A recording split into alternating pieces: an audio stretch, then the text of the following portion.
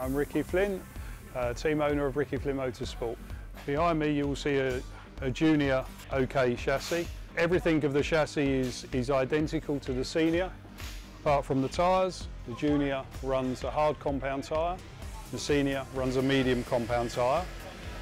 And the biggest difference is the engine. The engine with the junior has a 14,000 RPM limiter, the senior has a 16,000 RPM limiter and also has a power valve. The weight limit for the junior is 140 kilos, the weight limit for senior is 145 kilos. The junior engine produces around 29 horsepower, the senior around 39 horsepower. In lap time, depending on the track, is between 1–1.5 seconds faster for the senior, and in kilometres an hour is probably around 15 kilometres an hour, again track dependent, sprocket dependent.